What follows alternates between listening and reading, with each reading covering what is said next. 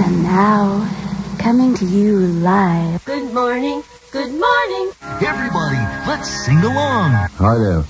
My name is Roland Sandberg, and I tune in all the way here in Finland, Europe. Lots of greetings from Finland. Good morning, and welcome to another edition of Talkin' Tunes. I'm your announcer, Kitty Litter. Now it's time to talk to the Loon Tunes of Talkin' Tunes. Here they are, the Talkin' Tunes crew. 91X, FAMA, Baja California, Mexico. Welcome to Talkin' Tunes 2020. Time now for Talkin' Tunes on 100.9 FM. Talkin' Tunes, a weekly roundtable discussion on music, radio, entertainment, television, nothing too serious, just light and lively chatter with your host, Oscar Osbo. All right, Talkin' Tunes, and we're here with Mr. What is your name again? Don Anderson? I think so. Who was that guy? I just stopped by to see if you have any toilet paper this morning. I just... Do you know how many trees it takes to provide toilet paper for the entire world for one day? Well, no. Go ahead. 27,000. I kind of like this little birch you got out here. Can I take that with me? Yeah, right. Cut it. You know, I have some trees I cut down back there. You could probably cut them into slivers. Okay. And you can use it as toilet paper. Well, that sounds about where I am these days. Might be a little rough, but... So am I. Yeah, I mean, definitely roughing it, that's for sure. Yeah, right. Well, you know, the problem is that you and I are both in that category of being over the age, or I have congestive heart failure, so that, you know, puts me in that risk factor. You are over. I have so many maladies. Over the hill. Over the. As long as it's a straight plane, I'm okay. You know, I just. Yeah. Yeah, that's what happens. You know, I've had allergies and asthma all my life, but when you get older, they get a little bit worse, you know, and you just got to kind of live with it. So all of us older people are a little concerned these days, but we're not going to let it get us down. It too shall pass. That's right. Yep. So Don Anderson, if anybody doesn't know by now, it's one of the biggest names in radio ever in Muskegon history. That is so overblown. I mean, you know, Oscar, I was thinking about that. I was only on the air in Muskegon for about, 60 to 67 or thereabouts. So that was my tenure as far as a regular afternoon slot or any slot. So what, 5 years? No, about 7. We said 62 to 67. That 60, would be 62. Oh, see, one of the things that goes quickly is, and also the tongue doesn't work, so I don't enunciate the way I should. I got you. 62, 67, roughly that. Now, that was strictly at True? That was at True. Okay. So there wasn't any other Muskegon station? No. Well, no, that wasn't. See, you got me all messed up now. It was 60. It's not hard to do. Well, this is a long time ago. How many years was I married? I can't even remember that. First, in 1960, I was 1. So, yeah, it was a couple of years ago, yeah. Yeah, it was.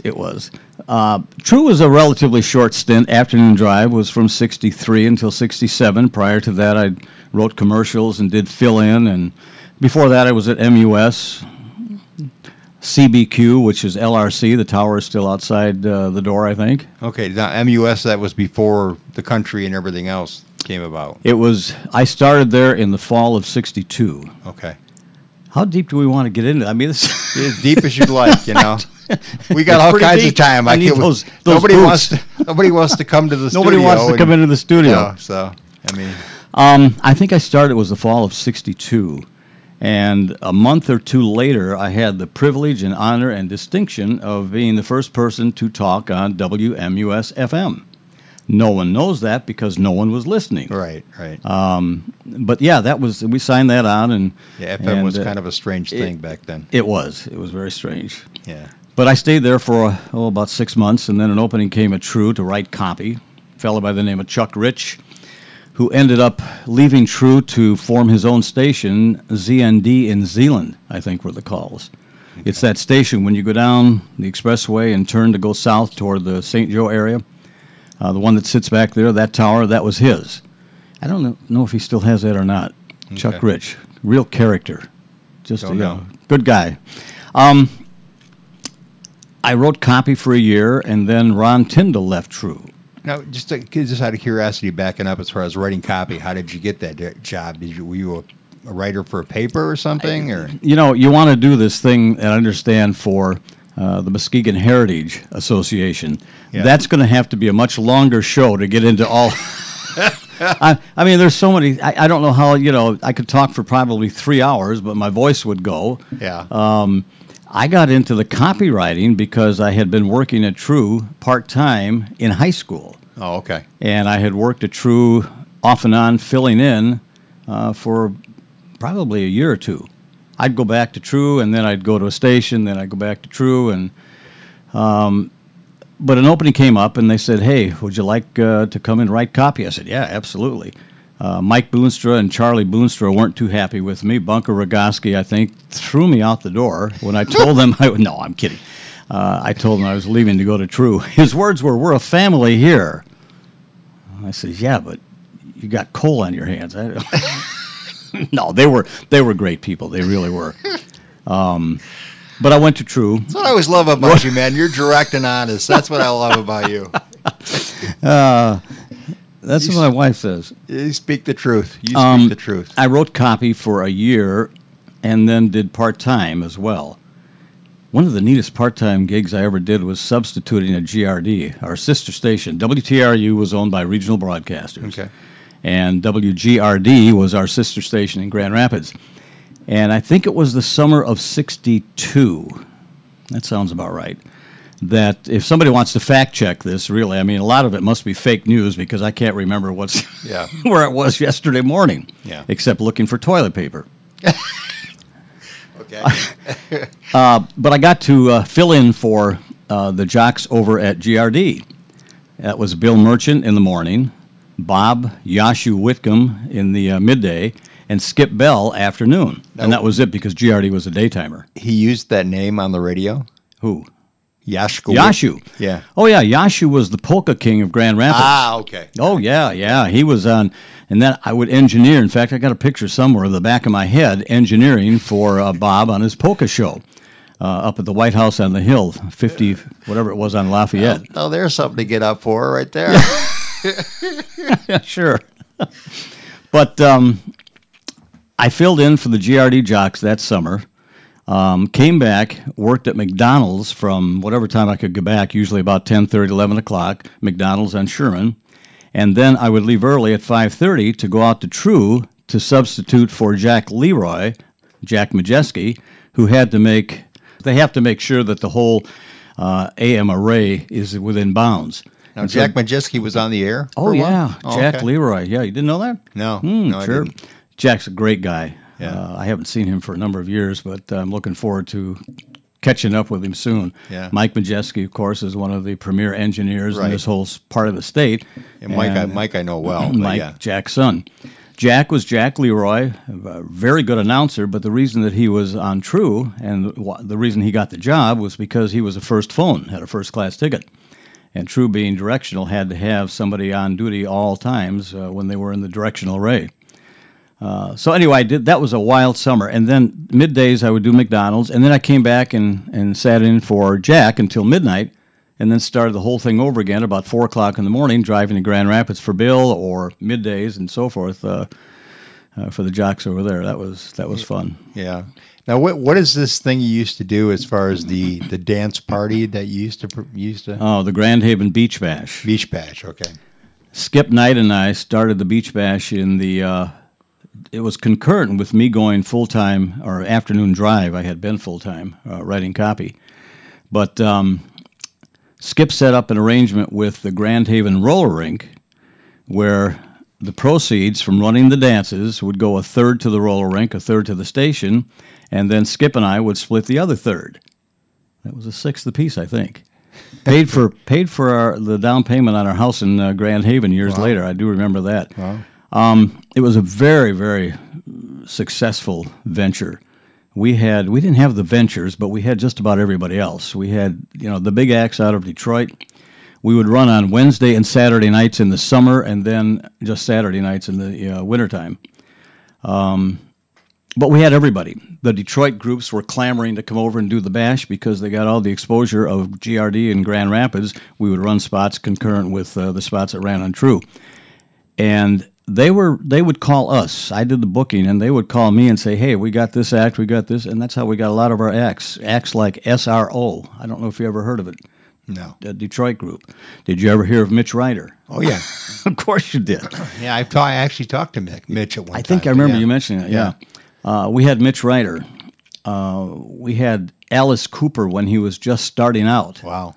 Yeah. Wild show. I mean, it was kind of neat. I think back, I didn't realize at the time. I thought this guy is going nowhere. He'd do these crazy things on stage, and I thought this is a flash in the pan for sure. Yeah. And look what he ends up doing. But still doing it at 70 years old. Oh my word, he was just nuts. We had this tiny little stage, couldn't have been more than 15, 20 feet wide, and probably that deep. That these acts would go up on, and I was afraid that he was going to fall off any corner any time. But we had the big acts of the day: Tommy James, Paul and Paula, Dick and Dee Dee. All these acts would come in. Some of them brought their own bands, had their own band. Others we'd have to go out and get a house band, and some of them would sing along with the record. They would just lip sync it. Right. There was a fella on the air by the name of Bob Klein. He did Middays at True when I was doing Afternoon Drive. Bob and I arranged this routine for Sonny and Cher's "You Got Me, Babe," where I played the part of Sonny. Bob was a much heftier guy than Skinny Mini Me. Handy Andy, the Slim Slender one, is one of the things I used on the air. Of course, nobody could see me because, as you know, ugly or guys that don't look very good get on the radio because they don't want to be seen. Yeah. So he played the part of Cher, and I was Sonny. I had on Sonny's wild sport coat, and he had on the dress and the whole thing. We got to the end of the record. You know where the pause is, where it says, "You got me, babe," and then there's a pause, and then the instrumental comes back in. Bum, bum, bum, bum. Well, Skip Knight was running the record player. He didn't realize there was a pause there. So when the pause came, we're going into the latter part of our routine, and he picks the needle off the record. We said, "Put it back on, put it back." So he puts it back on, and the last part of it was Bob picked me up in his arms, and we sang the last chorus, or lip-synced the last chorus, and then he let me down, and we both took a bow, and on his bloomers that he wore, he flipped his dress up, and my wife had embroidered on there, "Applause, please." Oh, okay. Stupid little things like that, but the kids that we had at the dance just loved that stuff. It was and we'd do whatever we thought of something stupid like that. We'd come and do it. Now, a lot of the announcers that of yesterday also were part of your program too. Like I remember wasn't Tim Ackerhoff part of that too, or? I gave Tim his first radio gig, I think. Although I watched the tape the interview that you did, and I might be wrong in that. But we had a program on Saturday. It was the first time I got a thing on True. Okay. Called Class Break. Okay. So this is totally different then. Yeah, totally different.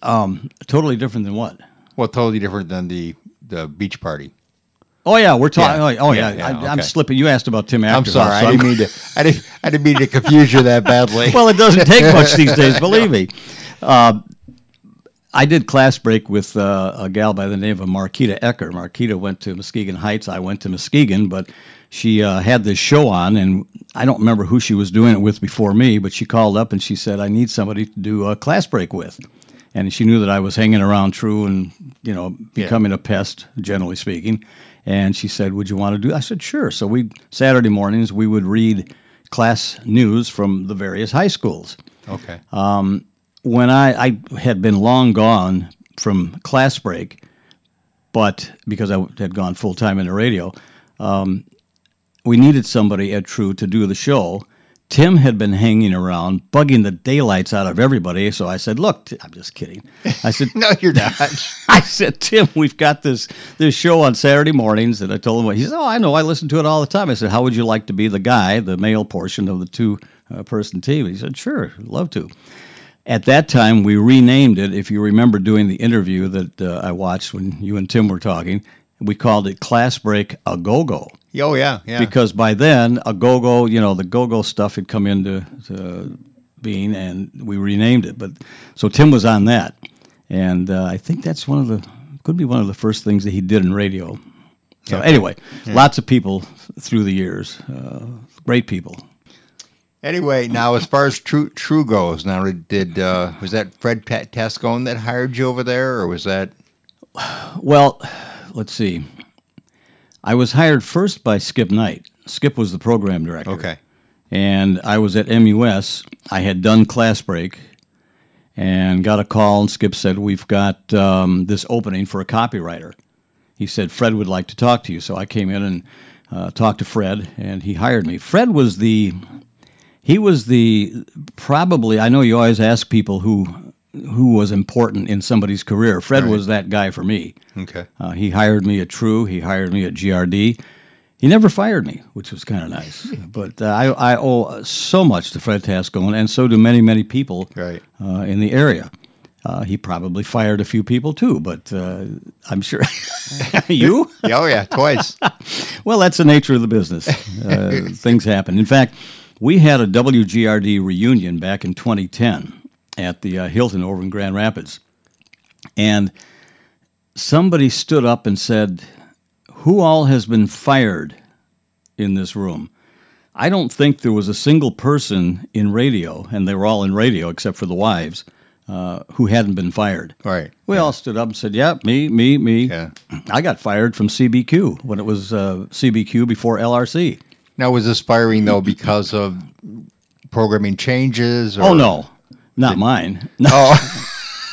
So it wasn't me. It was a program change is what they did. No. There were various reasons. I clashed with the owner of the Sun's owner. Yeah, I've never clashed CBQ. with anybody. Never.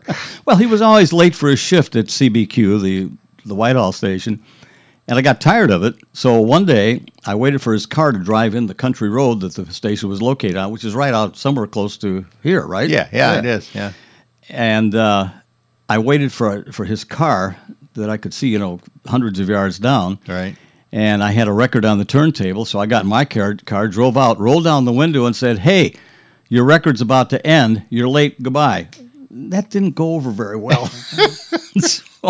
But I was, 18, 19 years old at the time. Now, is this 95.3 the frequency you were at? Or No, this is 1490. Oh, 1490. No, this is way before. Okay, all right. This is 1490 this WCBQ. Is AM. Okay. This is I'm AM, sorry. right. I forgot. We used to, Sunday afternoons, I would go to work at 5, 6 o'clock in the morning. It was a daytimer. Right. And sign it on, sign it off. The afternoon, we had nothing but church services. Oh, okay. So I would bring my .22 rifle and a bunch of cans, and the railroad tracks that ran behind the station I would use as a backdrop, right, as something to stop the shells, and I would shoot tin cans all afternoon listening for the tape to end. Stupid things like that. Okay. Now, 1490, isn't that one that's right next door to me? Mm-hmm. Okay. Mm-hmm. Yeah, the railroad track used to be there. Now it's it's gone. Now it's a bike trail. Just a berm. In fact, first time I was out here, your place, I went through the old station, and I still saw some of the things we wrote on the wall in the sales office. Good things about, here's a client to see, or here's a package we want to sell or something. Yeah, see, that was the first radio station I ever worked at. Mm-hmm. It was 1490, but it was WPBK then. And that building, that equipment, because that was the first job I had as far as in radio, because I worked, I got the job to fix cart machines, which were 110 years old at that time when I went in there to do them. I mean, you remember the old cart machines. I mean, the really old cart machines with the big metal handle you pulled back when you put the cart in. I remember them, but when I worked at CBQ, this was before cart machines. Yeah, okay, yeah. We had I don't think we had any tape. What'd you do, burn commercials on record or what? No, we read them all live. No, okay, I take that back because I remember recording a commercial. And at this point, I'm at community college, and I hadn't really decided this was going to be what I wanted to do for the rest of my life. Right. And I remember recording a commercial. It had a music bed. It had an open and a close, and I had to put the insert in.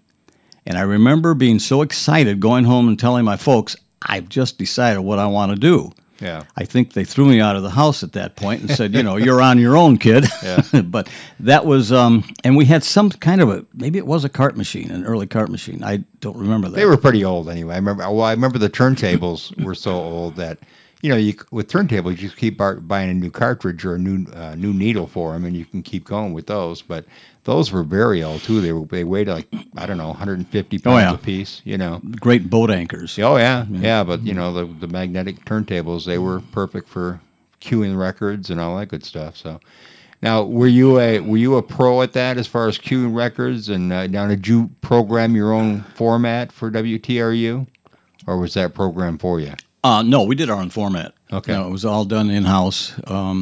As far as queuing a record, the person that taught me how to queue records was Ray Hosier, who a lot of people will remember either from radio or from television because he did a lot of television for Channel 13. I used to substitute for him. Right. He did the drop-ins or the cut-ins from Muskegon News, from Channel 13, from the old Occidental Hotel. And I did a couple of those, which I still regret to this day because my wife reminds me about it once in a while and said, you need to stick to radio. It was pretty bad. And I won't go into any more detail on that.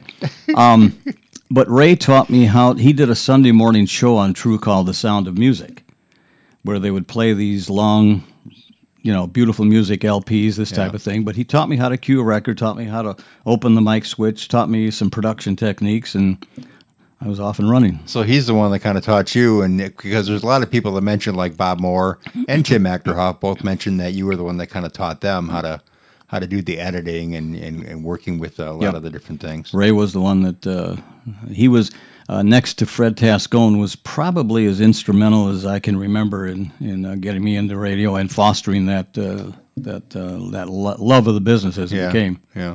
Yeah, mine was in KBZ. I think his name was Dave Robinson. I think it was Robinson. I can't remember anymore. I'm getting at that point too where I can't remember names. Matt Shepard was one of our afternoon news anchors at our station in South Haven. Matt came to us from Central Michigan University, and then was hired by, I'm trying to remember if it was JR. I don't think it was JR. One of the Detroit stations hired him, and he ended up going into television with Fox. And it's kind of neat to see these people that you worked with you, that you maybe hired, that maybe you had, you taught them how to cue a record or something, and then they go on to much bigger and better things than you ever thought possible. But there's a lot of enjoyment in seeing that. I watch Matt every time and think about the days when he worked with us. Yeah. And then people like you wouldn't recognize the name from listening to Grand Rapids Radio, China Smith. China Smith was Wayne Thomas doing Afternoon Drive at WGRD in probably 67, 68 when I was program director over there. And he went on to KHJ in Los Angeles, KCWQ, or some stations, several stations out in the LA area. San Diego, he went to, he came back at one point in his career and was nighttime jock from like 6 to midnight on WODJ out of Grand Rapids. Okay. I'd call him up, we'd talk, and remember the old times at GRD, and a heck of a talent. Thomas Rohrbacher. He wouldn't mind me giving his real name, I'm sure. He passed on a number of years ago. Well, what was he going to say if he passed on a number of years ago? I mean, come on. That's what I said. He wouldn't mind. He wouldn't mind. Yeah, okay. Now, as far as True goes, what was your time slot? I mean, were you mornings? Were you nights? No, afternoon drive. Afternoon drive. Yep. Okay. 2 to 6. Okay. Now, when you went from True, how did you go? What did you go next to Grand Rapids? Well, I left. There came a time when I knew I couldn't go into that tiny little control booth anymore. I had decided that I didn't want to continue in announcing. Okay. Because I was married at the time, we had our first child, and even though I'd had an opportunity to go to WKMI in Kalamazoo, and about a month later, WOKY, Walkie in Milwaukee, called and said, "We got this slot open for you." I said, "Oh my, Walkie, wow." About 3 years earlier, I would have probably jumped at it, but I had this realization that I didn't want to go chasing that golden microphone all over the country, as so many people do, and do very well doing it. It just wasn't me. I was more of a homebody, I guess. I wanted to put down roots. So I decided that it wasn't for me to stay on the air. Fred came and said one day, "I need a program director in Grand Rapids." He was general manager of TRU as well as GRD. And I said, "Yeah, fine, I'd love to do it." So we bought a house in Grand Haven as opposed to the house we were renting in Muskegon. We've been married, I think, maybe 2 years. And moved to Grand Haven because he said, I'm still going to need a lot of things out of you here in Muskegon. I still want you to do some programming here, do some voicers, whatever it may have been. Right. Music selection, that type of thing. So we moved to Grand Haven, long story short, because it was in between. You know, I could go down to, Lake Michigan Drive, was about 10 minutes from the house, and beat it into Grand Rapids. I was at GRD for 2 years, program director. And at that point, I saw that, you know what, the real money in the business, as far as I could see, was not necessarily on the air unless you were somebody that went on to a Los Angeles or a Chicago. That just wasn't me. Number one, I didn't have the confidence that I could do it. Number two, I didn't want to do it. And as I say, I saw that sales and administration was probably where the real money in the business was. So I went to Fred one day and said, you know, if anything ever opens up over at TRU, I'm doing program director in Grand Rapids, excuse me, I'd like to take a shot at that. He came to me one day and said, Tom Shine, who was a sales rep at TRU, and I could talk about Tom for probably 15 minutes. He's pretty well known in the Grand Haven, Muskegon area. Tom was transferred to WOLF in Syracuse, New York as general manager, so that opened up a sales spot in Muskegon. And I jumped. I said, I want to do sales. You know, besides not wanting to necessarily be on the air anymore and travel all over changing stations and so forth, one of the underlying reasons that I wanted to go into sales was I got to wear a suit and tie every day. Yeah. Wow. Can you imagine anything so dumb? Yeah, I know. But I remember walking out of the house and, man, this is great. That lasted probably 4 or 5 weeks. And then I said, what have I done? But I enjoyed it. I sold in the Muskegon area, Muskegon and Grand Haven, Whitehall, for 2 years. And then here comes Fred again. He calls one Saturday morning. I'll never forget. Arlene and I are in our house in Grand Haven. Fred calls and said, I've got something I want to talk to you about. What's the story? He said, I would like you to go to Grand Rapids as general manager of WGRD. You know, what? Yeah. I mean, what? GRD had just become a full-time FM/AM operation probably 3 or 4 months prior to this. This was April of 71. Okay. And I said, let me get back to you. We talked it over, and Arlene said, you know, whatever, I'm in it for the long haul. I called Fred up, and I said, yeah, I want to do it. So latter part of April, I picked up, went to GRD in Grand Rapids, and was general manager, and it was one of the best decades of my life because I was there from 71 until 81. One of the things in the regional group that they adhered to as far as promotion of people, if you wanted to manage a station, they looked for people who had been announcers. Mm-hmm. And then they looked for people who had been announcers and salesmen, sales reps. Right. Because we understood, and I say we because I happen to come out of that school of thought, we understood what it takes to be on the air. We understood the problems that salespeople had when they're out selling, right? And we could take and run the station based on those two facets. I mean, besides engineering, there's not a whole lot else. What time is it? I'm getting. Is it nap time? It must be nap time.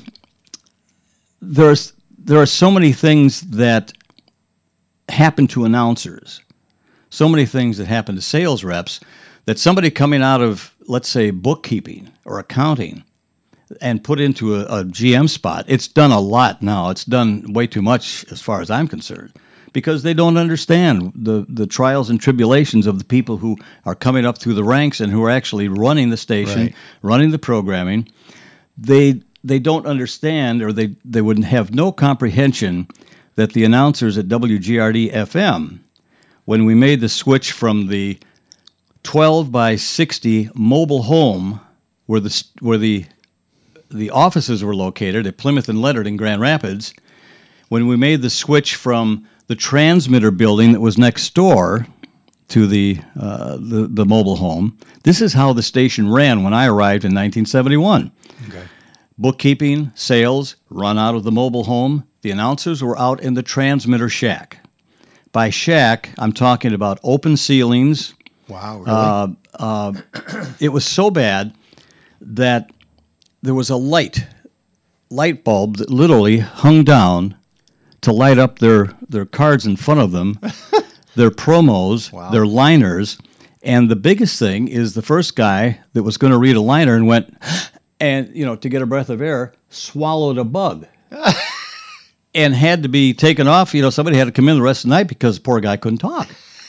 It was that bad. Must have been a big bug. It was a pretty good-sized bug, I guess. I can't remember who it was. There was another thing. They put a sign on the bathroom in this transmitter shack where this 50,000-watt station was trying to become well-known in Grand Rapids.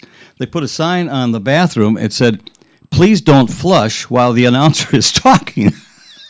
Of course, everybody did it on purpose. Yeah. The guy would be doing a WGRD, first in Grand Rapids. He'd be doing his liner, and they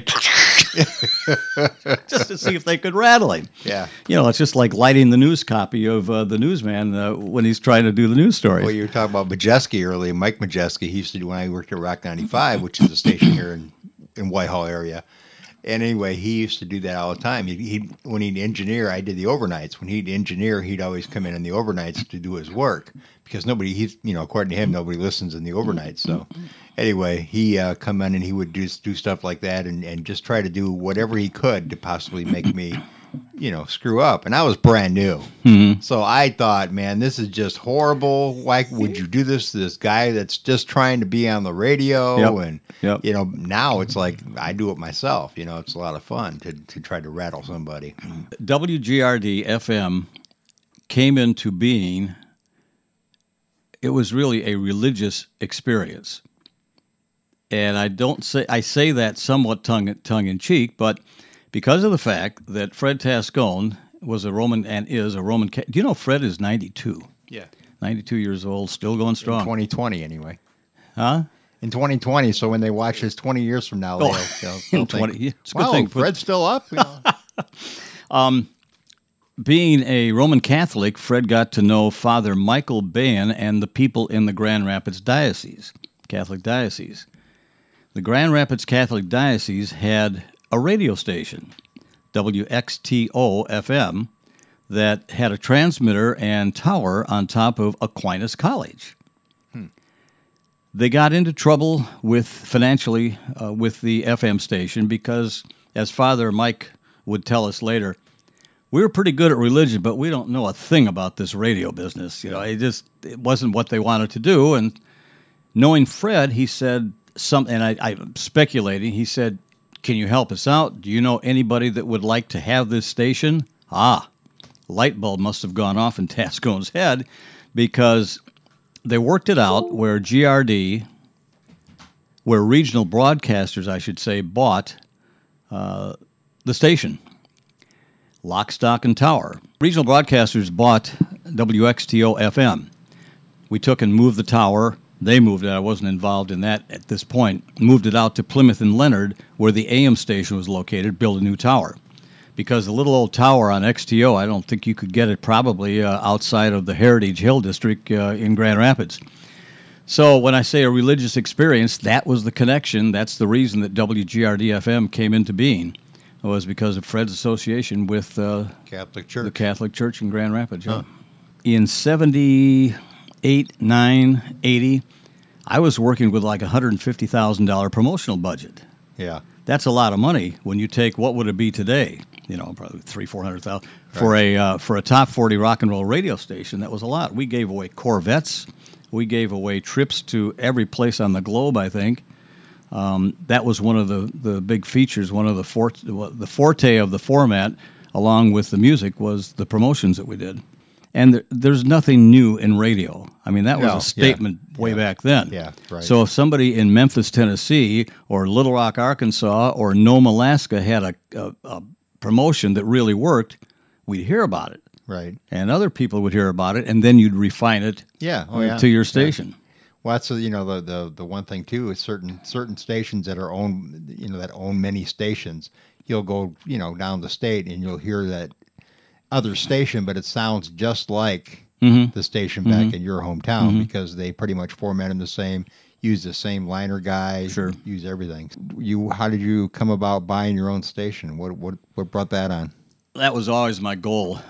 First, my goal was when I was in sales and programming was to manage my own station. Fred was a great manager, but there were things that he did that I disagreed with, things that I would have done differently had it been, my decision or my station.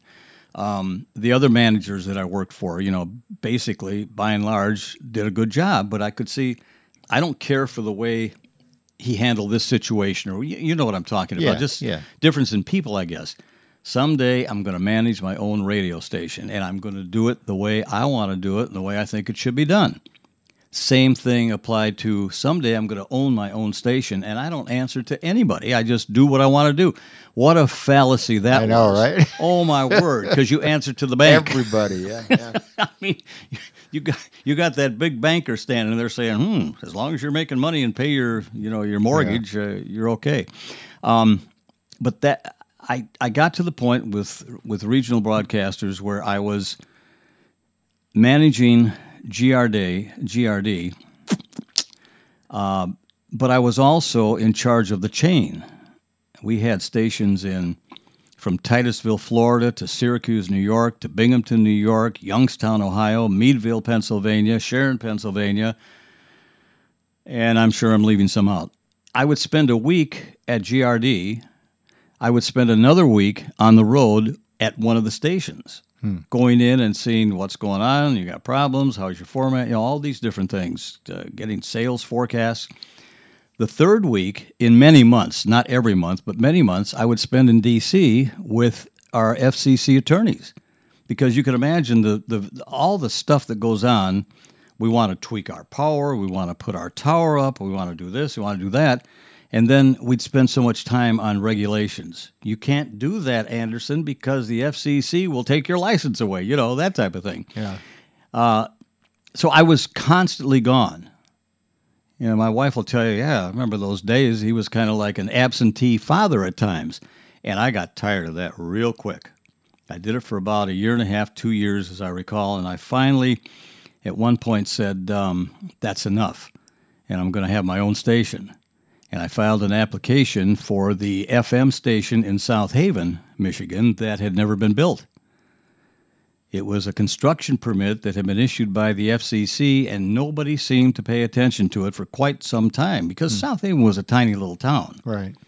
But I saw it as a mini Traverse City on a much, much smaller level, because Traverse City's a fantastic market, radio market, TV market, big market. South Haven was this little miniature of that. They had the lake. They had a booming retail business, just a great place to live. So we decided to apply for the station. And I could go into, it would take me an hour just to tell you about all the ins and outs, how we actually got this radio station. But it came down to, we got the construction permit against another guy that had the AM station in South Haven. We got it because he had an existing station. Back then, you could only own 7 radio or television combined stations. Right. You could have 3 AMs and 3 FMs, or a TV and whatever made 7, as I recall back then. And we got the big points because we didn't have any radio station broadcast interest whatsoever. I take that back. I had 5% of WAAL in Binghamton that Regional had given to me as a stock option type bonus situation, but I was 5% owner. I was fired from GRD in January of 1981. Did you know that? No. Oh, okay. No. Well, when I told you about the people that stood up at our reunion, everybody stood up. I was one of them.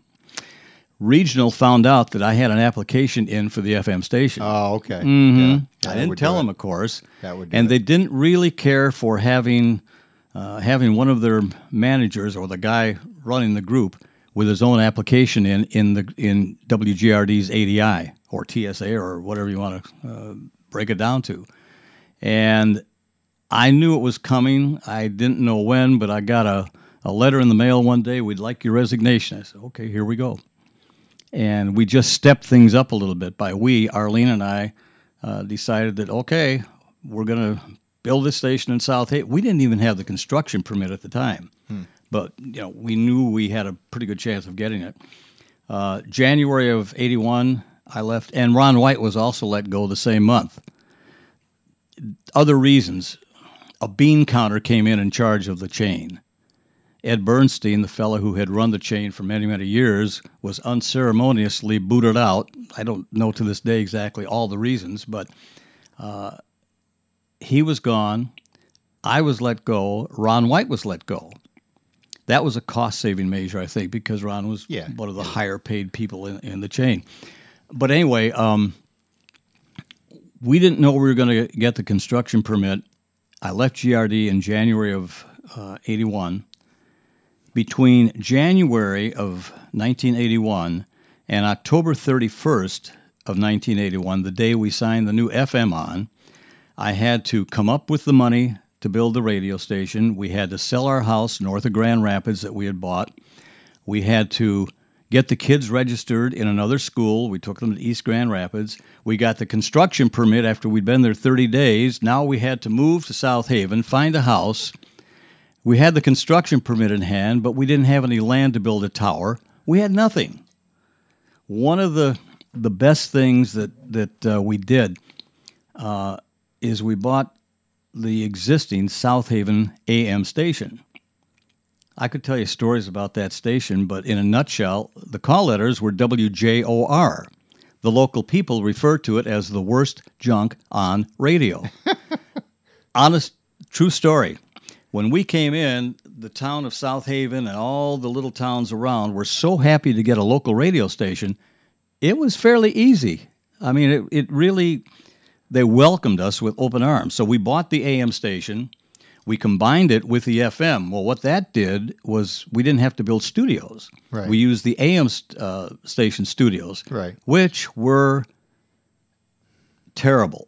It was just, I mean, in an old building on Main Street on Phoenix Road in downtown South Haven, but it was just a crummy building. But it worked. We were able to take their existing production facility, which was all mono. We were able to take their existing control room.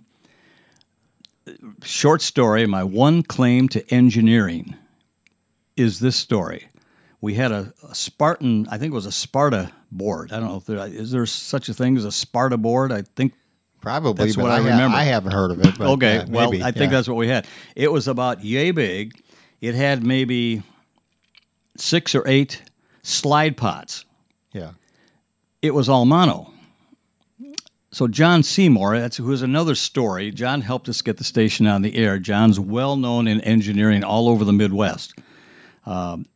Terrific guy who you can never find unless it was an emergency. But that's a whole other story. Just engineers sometimes are like that, and I'm sorry, Mike and Jack and the people I know in engineering. So the board is mono. And I looked at Seymour one afternoon. We're trying to figure out what are we going to do for a control board. We didn't have the money to buy it. You know, they were $10,000, something back then, 8. And I looked at that and I said, well, we got all these slide pots. I never worked with a slide pot. I was all on the pot, the rotary pots. Yeah. And I said, look we got 2 over here. You got a left channel. You got a right channel. Can't you take the right channel wire and put it on that slide pot on the right and take the left channel wire, put it on that? Yeah. And then the announcer can take and hold both of them at the same time. Right. He said, that's the damnedest thing I ever heard. And that's what he did. Yeah. I'm sure not quite that simplistically, but that's how we used that from 1981 until 1987 when we built our new studios. Yeah. So great. Every time they did anything music-wise or the mic, they had to use 2 pots. It was the 2 pots for this to accomplish stereo. They had another pot, of course, for their voice and. Yeah, the pot for the voice, I guess, would be mono anyway, so you wouldn't right. really need stereo there. And everything was cut in mono in the production room because we didn't have stereo. But the people of the area love the station. I could talk about that. You give me about 6 hours, and we'll maybe get a little bit of it covered. Well, back then, of course, they used to use a transistor radio, so the quality it wasn't that bad. No, come on. I guess they were still using transistors in the they put that in little, the 80s. Little one thing in their ear and jamming down the street. Yep. But we had that station. We owned it. owner-operator, 100% of it. It was something that, frankly, I didn't think we could ever do, but it worked. And now you had a winery or something too, didn't you? Oh, that's a whole other story. That's a whole other story. When we built the new, in a nutshell, we built the new studios, and Joe Borello, who was a sales manager or sales rep or something at Wood AM and FM, got to talking with him one afternoon about what we were doing and so forth. And I said, we got this big 6,500 square foot building that we just bought to put the new studios in. Right. I said, I got room that I don't know what to do with it. He said, why don't you open up a winery? What? Joe was very good friends with the people who owned Fen Valley Winery in Fenville. In those days, and I don't know, this is what, 30 years ago, 25? I don't know if you still can do it today, but you could get a winery license, and as long as you made 5 or 10 gallons or some such number of wine a year, you could keep this license in effect. And because of an agreement that we signed between Fen Valley and Cozy Broadcasting, our corporation, we could sample their wine. So we built this beautiful. Did I show you that tape? Oh, yeah. Arlene and I did a welcome to Cozy FM and AM and so forth, and Yeah. we take you on a tour around and show the station. We built this beautiful winery that just, for several years, it did very, very well. South Haven had experienced a real dip in tourism in the, must have been the early 90s, so we scrapped the project, but it was fun. Now you'd have to start a brewery. That's right. Yeah. Now you could. We built it as the world's only radio station in a winery, or is it the only winery in a radio station? Yeah. So, I've never heard of it before. That was the first for me when you told me. So. It was fun. We signed the FM on. The first thing to be broadcast, I came on and I said, "Ladies and gentlemen, welcome to Cozy FM." I'm going to start to get a little emotional. Yeah. Here's Paul Harvey. Well, we had Paul Harvey, we had Detroit Tiger Baseball, we had just a real good, soft adult format, not quite MOR, but we did that type. We appealed to a lot of people. Right. But we had a format of, that was well executed, just of soft rock. And we had that station from October 1st, or let's say August 1st of 1981 until April sometime 1996. So we had a little over 15 years. Yeah. Well, that took some remembering. Yeah. I haven't thought about that in a while. That was kind of the last station, wasn't it? Then you went into the last time that I worked in radio. Yeah. Yeah. So. Last time I was on a microphone until I started doing commercials for somebody that has a client or two in the Whitehall area. Yeah, there you go. Yeah. But yeah, I don't know, what I have, 30, 35 years in the business, and loved almost every minute of it. Yeah. There is one story we did forget to talk about. What's that? Well, I'm sure it's more than that, but the one that because you were there and you were part of it, was the alley-oop story at TRU. Oh, my God. Because everybody heard about it, but nobody was actually there like you. You were actually there. I was there. I had a small part in it. Skip Knight came up with the idea to play this outrageous record nonstop. Bill Trapp would go on the air when the record hit number 1. I'm pretty sure it peaked at 1. Yeah. And he'd say, "I gotta play this record again. I hate this record, but they tell me I gotta play it." And alley-oop, boop, the record would start. Yeah. And he sometimes he'd take the needle off and he'd go to another song, and people would call and complain. And he was getting a lot of PR from it, bad PR mostly. Yeah. Anyway, they came up with this promotion. Put Bill Trapp in a loincloth on the roof of the TRU studios. Those studios, before they were turned down, were flat. So I helped carry some of the equipment. Now I'm a junior in high school. Okay. This was done during the summer of my junior year, between junior and senior year at Muskegon High School. We had moved from the south to Muskegon in the just after the last semester of my junior year, I think it was. And it's another story how I got out to TRU, but Franklin Poling was instrumental in that. Ray Hosier was instrumental in it, and Fred Tascone was instrumental. Anyway, I was a kid hanging around the studios. And they said, "Hey, you want to help us with this promotion? What do you want me to do?" "Well, we need to bring a record player and a microphone and so forth to the roof." Oh, my, what is going to go on? And then maybe the other thing is Bill probably needs something to drink to keep his whistle wet. I said, okay. So you were delivery boy before a radio guy. Okay. So the whole afternoon and early evening, I had to lug 6-packs of, I can't remember his favorite beer, but Bill loved his beer. Yeah. But that was my claim to fame with the alley-oop, and we could do a whole half-hour segment on that, I think, because it was the most fantastic radio station promotion to this day. Yeah. Nobody in this market has touched it. See, there you go. You're part of history right there because you were part of that whole thing. I guess so. Yep. Bringing beer up to them. Do you remember the flavor? What kind of beer it was? And that's what I said. I'm trying to think. Hamm's the beer refreshing. Hamm's. Yes. Oh, yeah. It maybe wasn't out of Chicago, but that's where I remember seeing the commercials. I think Bill was the Hamm's guy with the little beavers beating their tails on the log, Yeah. I forgot about Hamm's. I think it was Hamm's. I was very happy with the people must have learned something working at our stations because so many of them went on to bigger and better things. John Leader. Do you remember that name? No. John Leader was known on R&R, the Radio and Records program, as Dr. John Leader. Real name John Alfinito. Father was a physician in Grand Rapids. He was our midday announcer at WGRD AM in the late 60s. John ended up at KHJ. John was the voice. John, for a number of years, did the opening voice for Survivor. John's on a bunch of stuff. The Survivor television TV show. Yeah. Okay. Yeah. He's not doing that anymore, I don't think, but he's a big voiceover talent in the L.A. market and, of course, all over the country. So that's kind of the neat thing about, How come you never got into that? I mean, you got a great voice. How come you never got into the... Because it took 24-plus hours a day to run my own station. No, I understand that, but I mean, after the station, I understand because, you were running Because we went into a whole different avenue, yeah. Yes. We built a deer ranch, which is another story. And that's not Deer Park Funland. We're not talking Deer that. Park. No, it was a fun place too, but we were in that for 15 years. We owned our own station for 15, and you get to the point where that's enough. Yeah. That's enough. Okay. So, anyway, thank you, Oscar. This has been, I didn't plan on this. No, I didn't either, but hey, thanks. I appreciate it because, Here's your show, maybe. We got a show. Well, everybody else is staying home. I'm one of those stupid ones venturing out.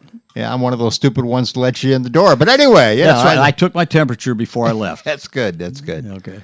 All right, talking tunes. All right, boss, you got enough? Just enough? Are we done yet? Huh? Okay, we done yet? I mean, who's listening to this? Okay, boss, that's all she wrote for today.